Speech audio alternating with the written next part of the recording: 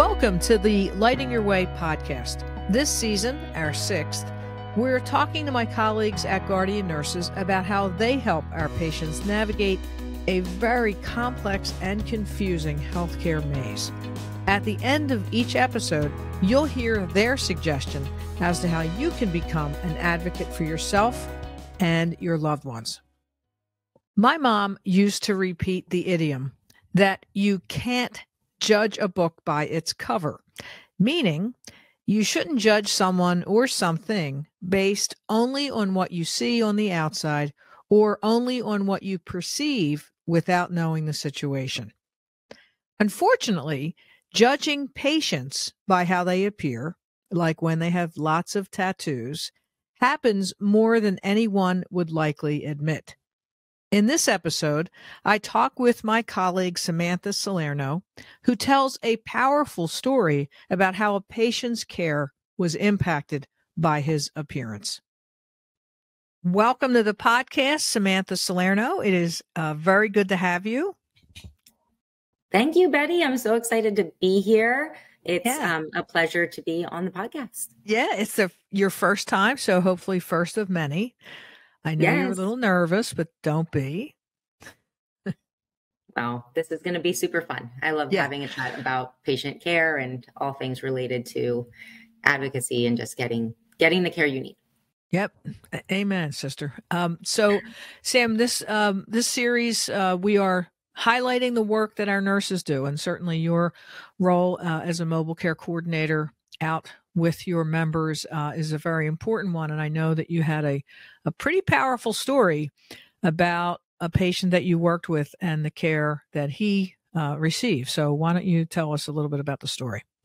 Yes, absolutely. Absolutely. I had a very moving and powerful interaction with a member that I had the pleasure of working with. As nurses, we never know what we're going to walk into when we walk into these rooms sometimes. And sometimes we're prepared. Sometimes we're a little bit more, takes a little bit more finagling.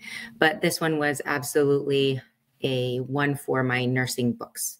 I feel that, it's just a great opportunity to make sure that our patients are cared for, but also heard. So here we go. I had a patient that I walked into, younger male, dad, super cool guy once you get to talk to him and speak to him, and a lot of life experience and a lot of tattoos. It looks a little bit rough around the edges, but super kind once he opens his mouth. And unfortunately, he was there for an infection in his arm, an abscess that if you looked at it as a nurse, you knew it needed to be drained, and it needed to be drained pretty immediately.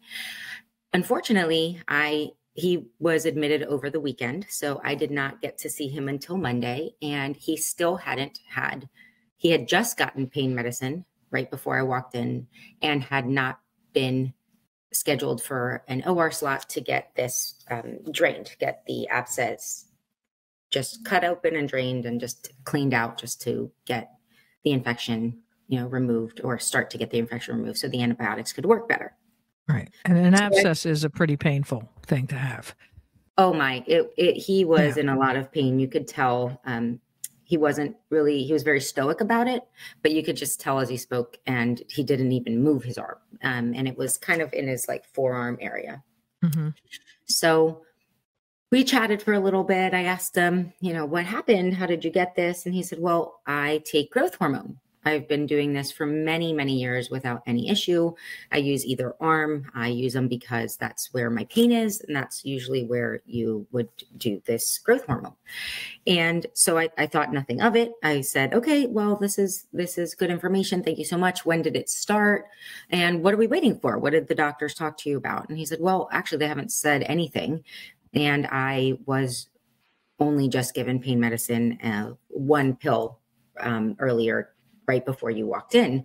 And I was like, oh my goodness. And you've been here with this pain. And we just got to chatting, and it was very clear that there was some sort of miscommunication or maybe misunderstanding. I wasn't exactly sure. Some sort of disconnect. Because this is Monday, you said, when you're seeing him? I'm seeing him on Monday, and he was admitted on Saturday. Oh, okay. So 2 So he days. was Okay. there. Yes, he was there 2 days prior to me seeing him.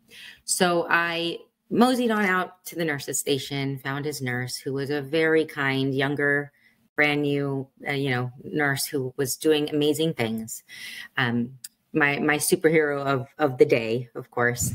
And I spoke to her for a little bit, and I said, "Hey, what are we waiting on? What is it that we're waiting on to get him taken care of? This wound is now this abscess is draining right here in the bed.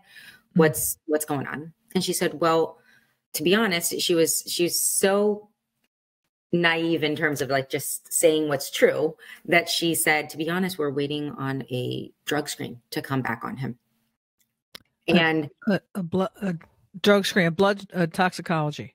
a toxicology. And I said, I'm sorry, for what purpose? Or do we have this, why do we have this coming back? And she said, well, we have, they believe that he might be an IV drug user and that this might be from IV drugs. And I said, well, he is very adamant that this is from growth hormone. And this is not typically in a place where you would give an IV drug. Anyway, it was more in the close to the forearm area.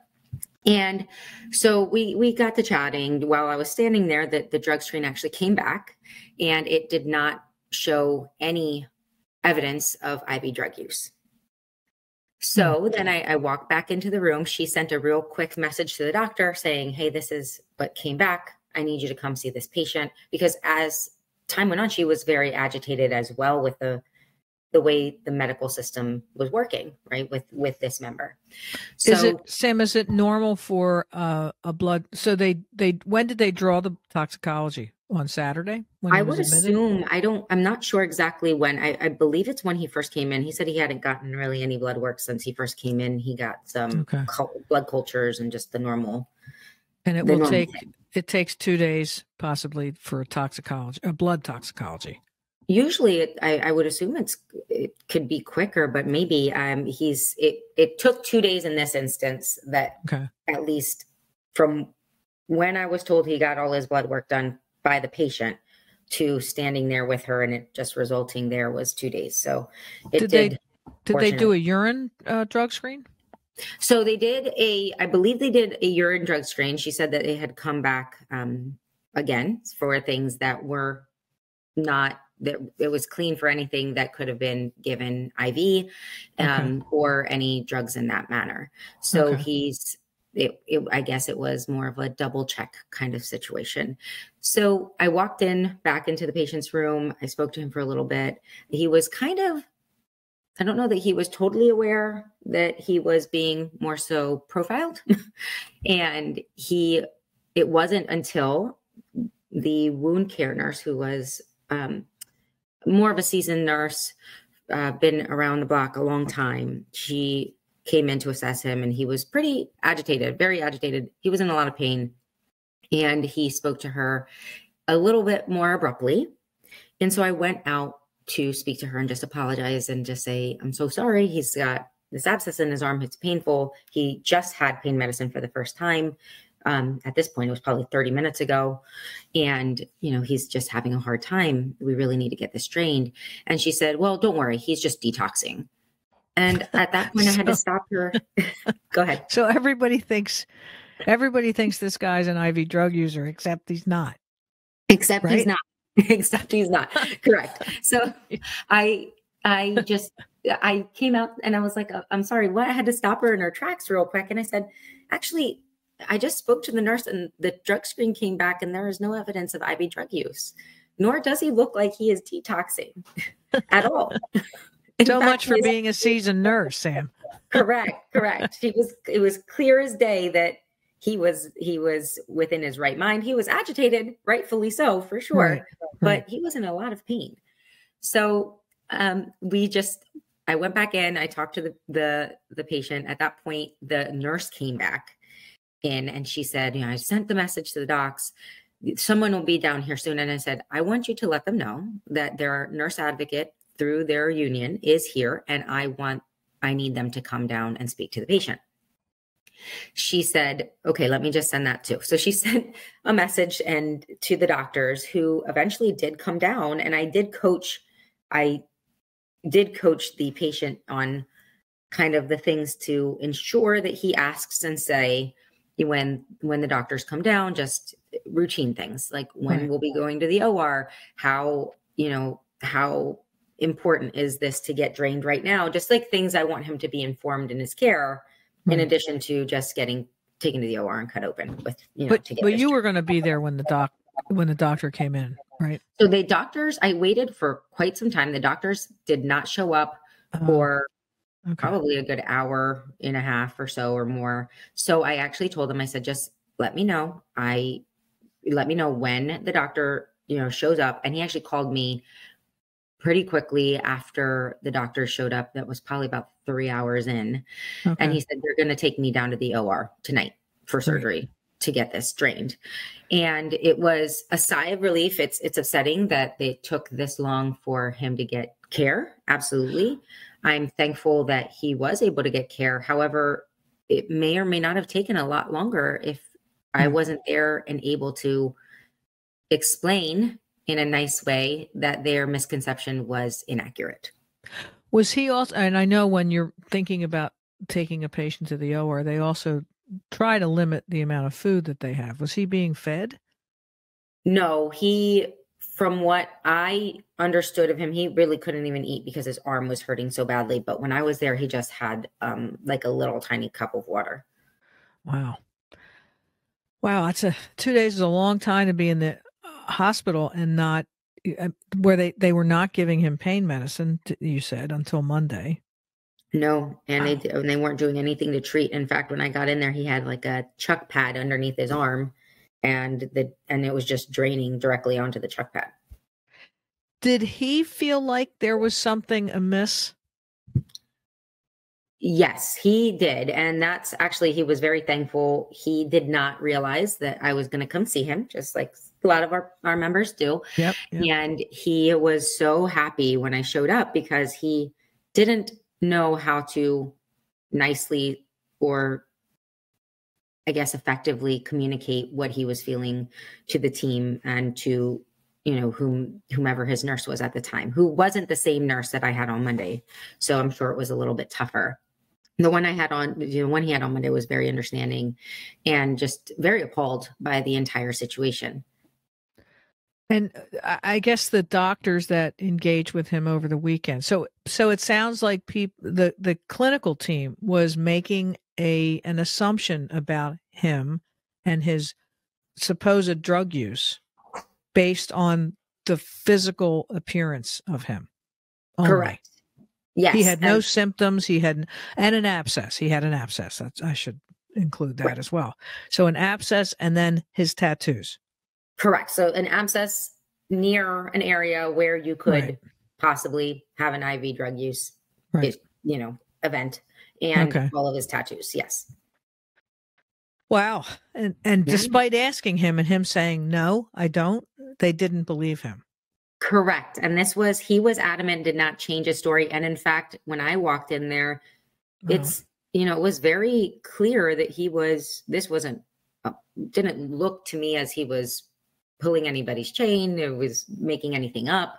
He was very clear and he was able to tell me from start to finish, I do this. This is what I do. This is what I've always done. And he said it in a way where it wouldn't even sound, that he was doing anything wrong. Like he said it so innocently, like I don't understand why this is a problem. Like, why does everybody keep asking me this? Right. So, wow. And was this the first time that he was in a hospital, in a long time? I mean, yes, in a long time. Actually, he avoids any doctors or hospitals. And it was very interesting because I had the pleasure of going with him to his primary care appointment post discharge from the hospital, just to make sure that he was seen, his antibiotics took care of the infection, all of the different things. And as soon as we walked in, first question from the provider was, so how long have you been using IV drugs? Wow. And we both looked at each other and we're like, I don't understand this question. Why does everyone keep asking this? Wow. Just based on his appearance. Based on his appearance, and I guess the story of an arm abscess. That was the idea. And interestingly enough, he sent me a text after being able to see the provider for his primary care. And he said, "Thank you so much for coming with me. I avoid the doctors because they always think I'm seeking something."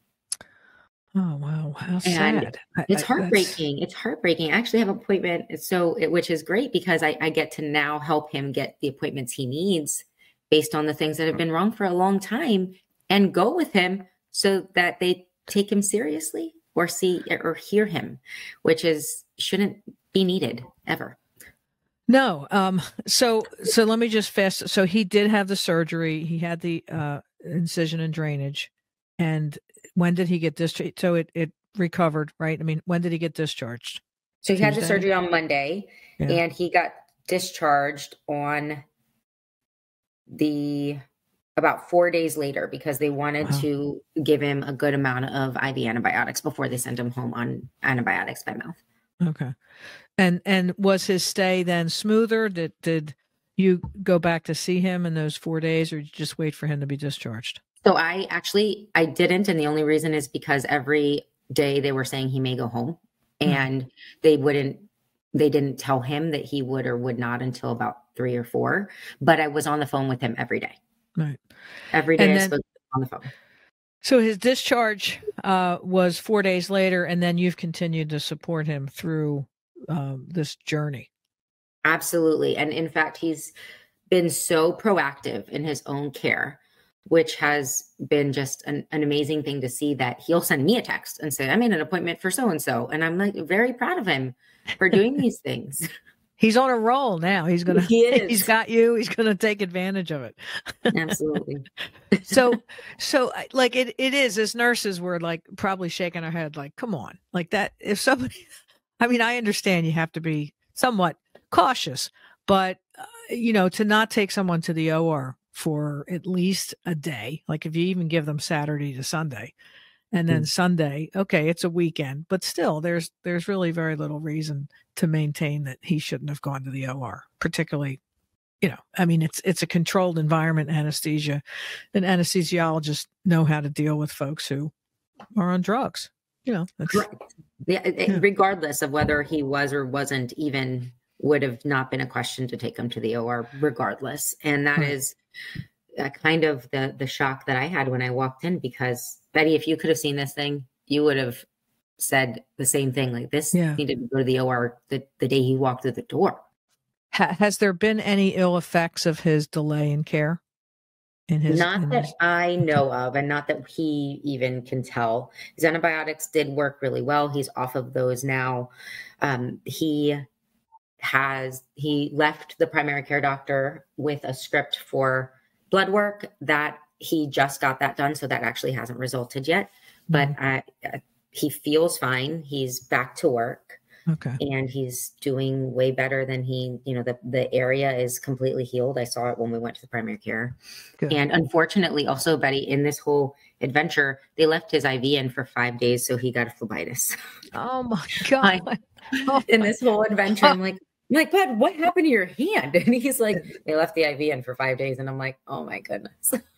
I guess back in the day, we used to date the site, right? Yeah. And I don't know, that must have gone by the wayside. Oh, okay. Rats. Just a simple thing. Simple thing. So Sam, one of the questions I like to ask our guests, just at these stories, as I often say, you can't make this up, but that's why we're bringing it to light.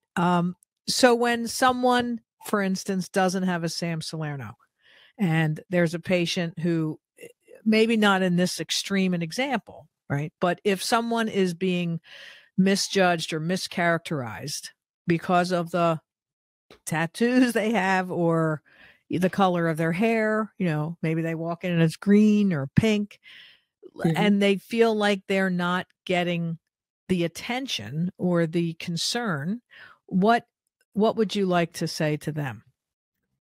Betty, you have to assert yourself in terms of these kind of situations. So no one should be discriminated for anything. Your past, your present situation, your hair color, skin color, your tattoos, your way of life, whatever that is.